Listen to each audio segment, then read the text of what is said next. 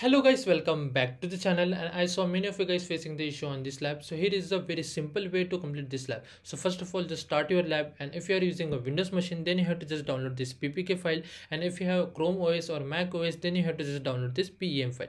Just simply click on that and the file will download to your local system automatically. Now once you're done with this, just simply scroll down, and for here, for connecting to VM, if you have the Windows machine, then you have to just use putty, and if you have Mac, you can use this software Terminus. Okay, you can just download this software from App Store.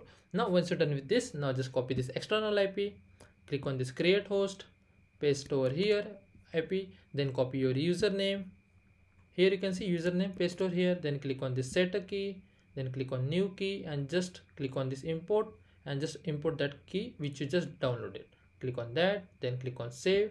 It will reload as you can see. Then click on this arrow, and then click on this, double click over there, then click on continue. Okay, just wait, and it's done.